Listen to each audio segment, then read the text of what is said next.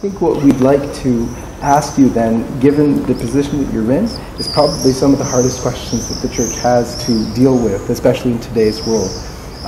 One of the things that crops up time and time again that I guess the world doesn't understand and they keep asking about is the question of contraception. It seems one of the harder teachings, if you will, of the church.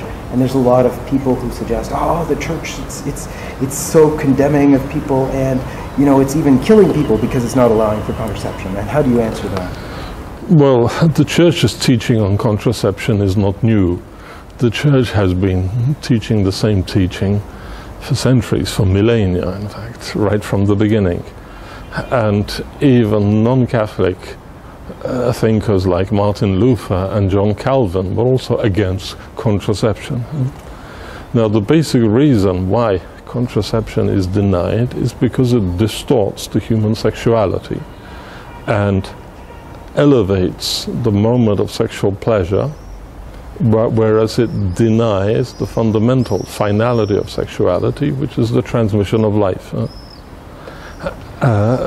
Sexual activity has been created, devised by God as a way of transmitting life and expressing love, whereas contraception separates the transmission of life, which it excludes, and then focuses uniquely on the pleasure, which generates, as a result, egoism. And so contraception, the main reason why the church says no about contraception is that it destroys the quality of love.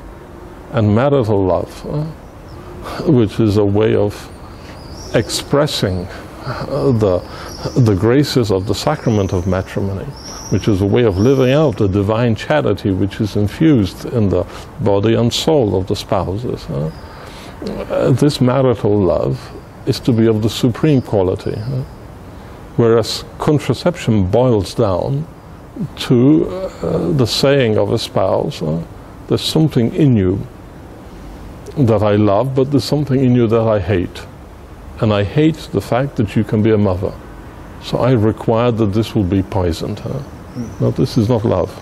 It's not possible for a husband to say to his wife, I love you truly, if at the same time he demands that she poisons in her body the capacity to transmit life, to be a mother. And that distortion of sexuality distorts human relationships, distorts the entire living out of human sexuality. When sexuality is not tied with the virtue of chastity, which trains the person how to integrate the sexual desire within charity, then everything is rocked.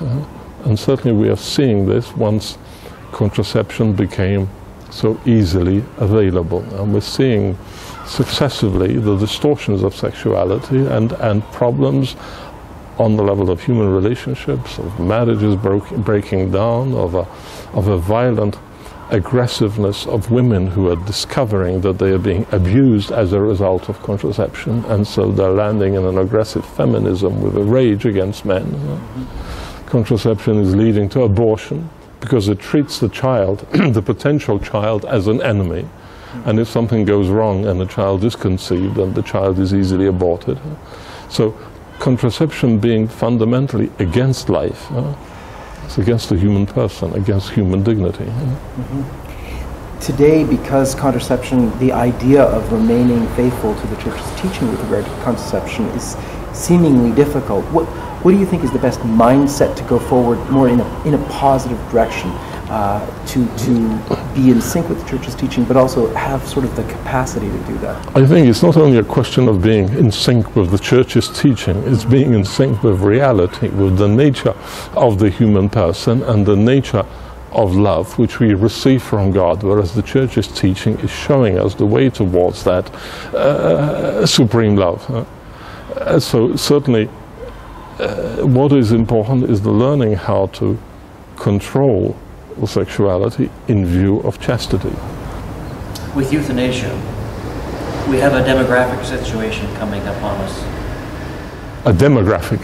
Yes, where there is going to be a disproportionate, very disproportionate number of elderly people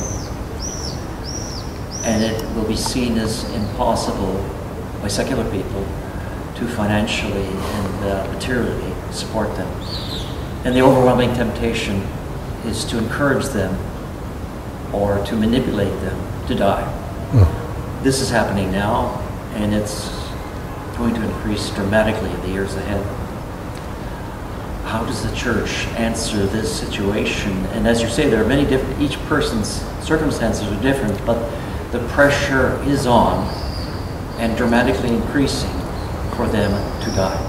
Well, I think what we began talking about contraception, I think clearly we can see that the economic crisis which we are observing in the Western world is a direct consequence of 1968, of the rejection of humane vitae, of the rejection of the Church's teaching, and the approval of the sexual revolution, which has caused a demographic crash.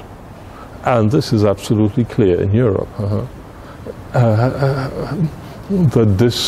there is a grave disproportion. Now, the moral issue of spending money and throwing the debt on the next generation, on a generation which has been partly aborted, which has not met with the generosity of the parents.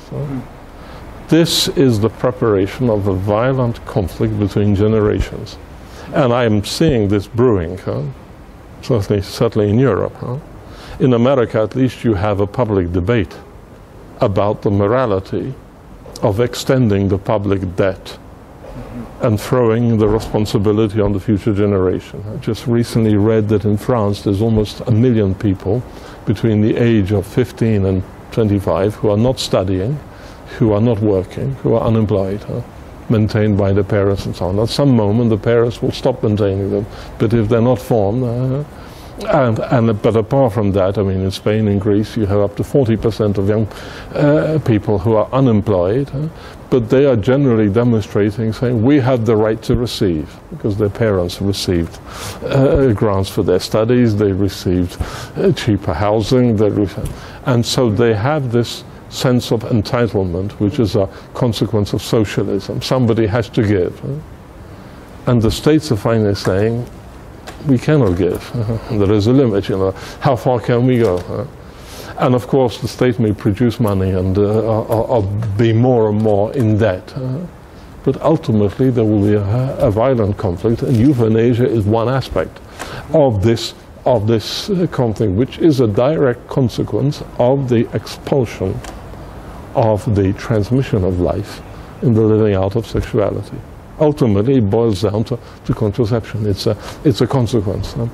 Now, your question is, how does the Church respond? Well, the Church responds not only by what the Pope says on the Angelus. The Church responds with the wisdom of centuries.